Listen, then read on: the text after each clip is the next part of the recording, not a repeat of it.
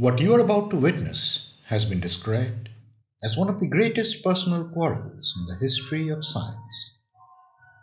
It is not just a story of a scientist being robbed of the Nobel Prize, but instead of science being robbed of another 30 or 40 years of research presence. Welcome to Science Saturdays, an all-new podcast series that dives into the awe-inspiring lives of researchers whose scientific contributions broke all barriers and transformed the way we understand the universe. My name is Shomajit, and in this episode I will give you a sneak peek into Rosalind Franklin's life. To be more precise, you will hear a story of a photograph she took that changed the world as we know it. We travel back to the early 1900s. The world is recuperating from the greatest war of men, yet somehow gearing up for another world war at the horizon. Rosalind Franklin was a child of such times. Born in 1920 London, she was poised to be an excellent scholar, apart from being fluent in multiple languages. Throughout the 1930s, Hitler's persecution of the Jews increased. Rosalind came from an Orthodox Jewish family with a strong liberal tradition. Rosalind's father was a political liberal who devoted time, money, and energy to an extensive range of charitable schemes throughout his life. The Franklins spent most of their time working with refugee committee on the pleas of the oppressed. Despite excelling in academic curriculum, Rosalind always set the highest standards for herself. This was evident when she failed to attain first class in her undergraduate studies, probably due to the unorthodox and original answers that did not comment well with the examiners. She was devastated at her first academic failure, but moved on to become one of the era's well-known researchers. In the next segment of the podcast, we will witness her rise in the field of chemistry.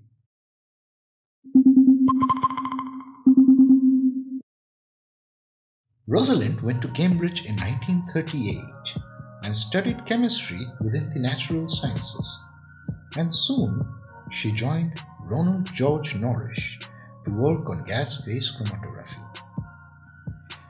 During the war years, however, she was later appointed as a researcher in Paris. Rosalind spent 4 years in Paris, living for the most part in a cramped quarter. This single room made a strange contrast to the spacious, double-fronted house where she had been brought up.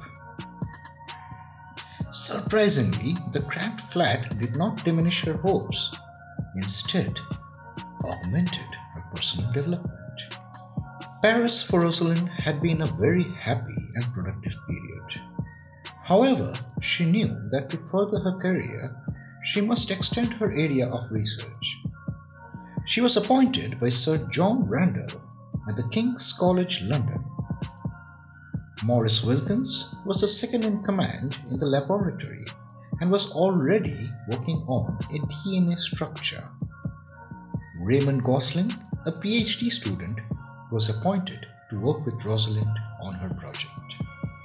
She primarily worked on X-ray crystallography, a field that had ventured into biology from the conventional areas of metallurgy and mineralogy.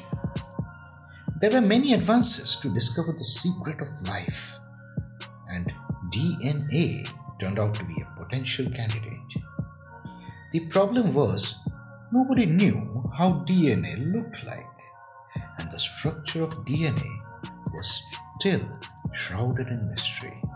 The following segment unveils the discovery of the much coveted structure of DNA.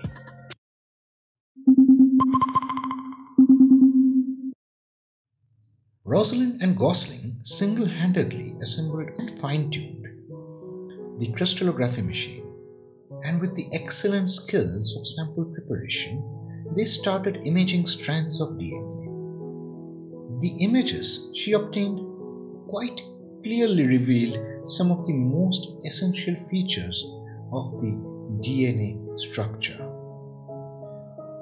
Although at this stage, the connection between DNA and heredity was only a theory, lacking any form of proof, it appeared that determining the actual structure of DNA molecule would be fundamental.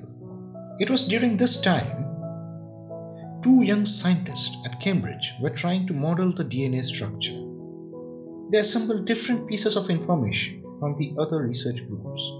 Using cardboard cutouts of the molecules that made up the DNA, they were literally trying to fit the pieces of puzzles to form a DNA structure. They faltered, made mistakes, but never gave up.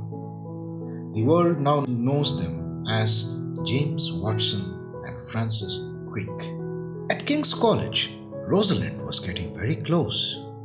Rosalind's draft paper on 17 March 1953 outlined all the parameters of the helical backbone.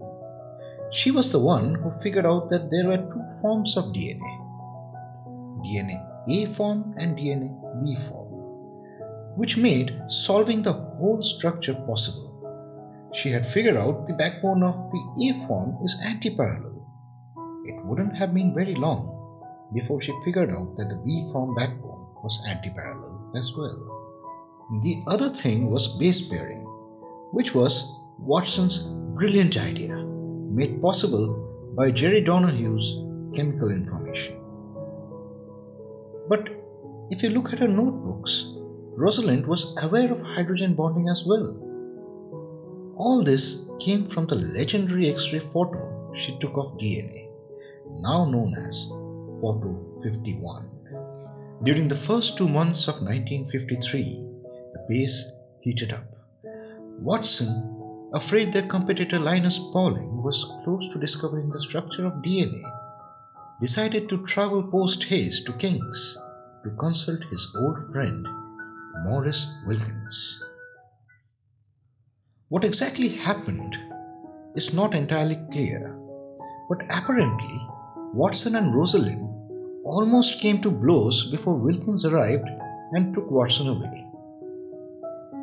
It was then that Wilkins, in good faith, showed Watson the photo that Rosalind had taken.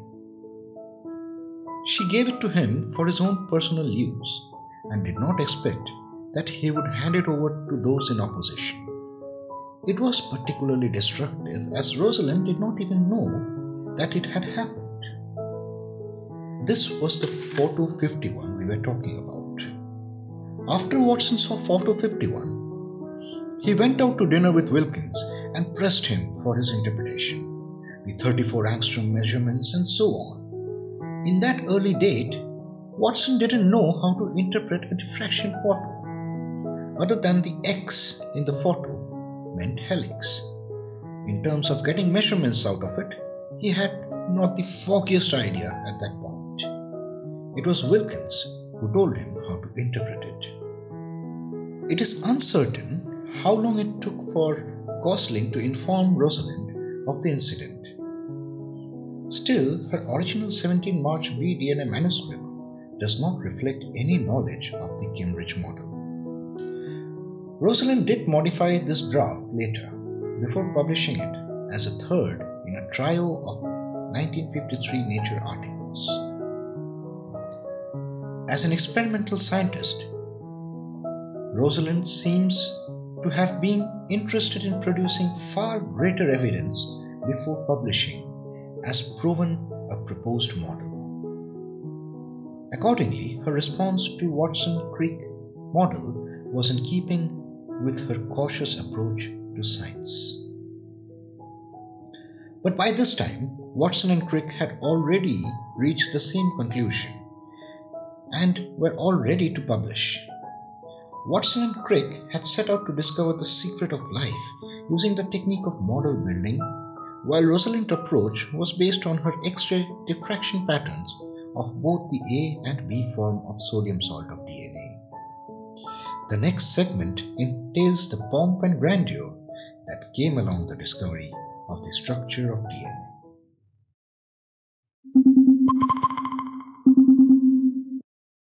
In 1962, the Nobel Prize for Medicine or physiology was awarded to Francis H.C. Crick, James D. Watson, and Moritz H.F. Wilkins. Almost a decade earlier, the three men had worked together, merging data from chemistry, physics, and biology to solve the structure of DNA. Crick and Watson built a hypothetical model that would conform in all its parts to that of Wilkins' X-ray pictures had already shown of the molecule.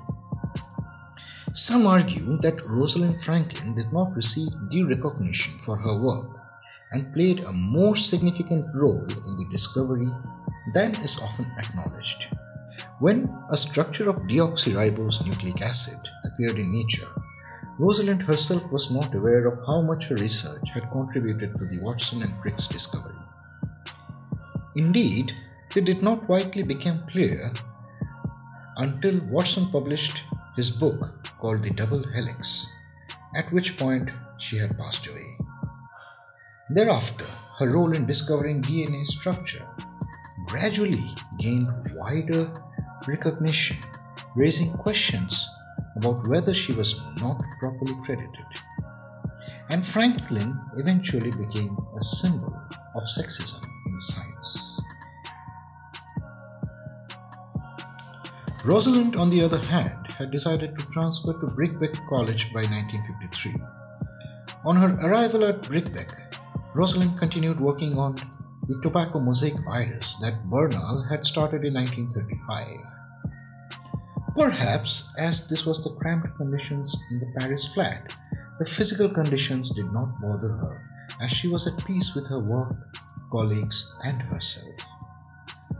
Rosalind oversaw a team working on the tobacco mosaic virus, and her enthusiasm was a strong influence on those working with her.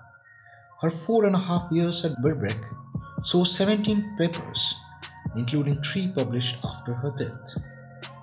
This would be a remarkable achievement under the best of circumstances, and was astounding when one realizes that she was seriously ill for much of the time and was very well aware of the prognosis of an inoperable cancer. Rosalind's exemplary courage and integrity were apparent to all when, knowing she was mortally ill, she did not complain, but continued working until a few weeks before her death. It must have been during the summer of 1957, when she already knew that she was terminally ill. She accompanied her friend Annie and her children to river picnic on the Thames.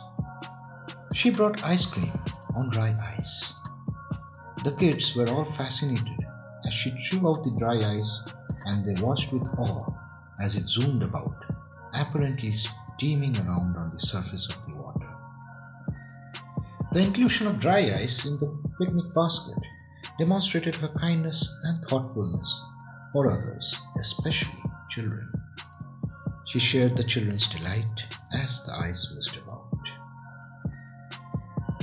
As Michael G. Gibbons writes in his paper of Reassessing Discovery, quote, "The issue of how much credit Franklin deserves for the discovery of the structure of DNA raises interesting philosophical questions about the nature of discovery." End quote. We end this segment by repeating a quote from Rosalind Franklin herself. Quote, "Science, for me, gives the partial explanation for life. Insofar as it goes, it is based on fact, experience, and experiment."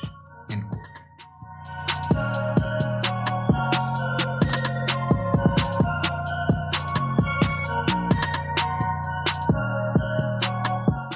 We thank you for stopping by and sticking to the end of the story, and we hope to be with you in the next episode of Science Saturday, where we discuss the life of a polymath and a philosopher whose works made others refer to him as the Newton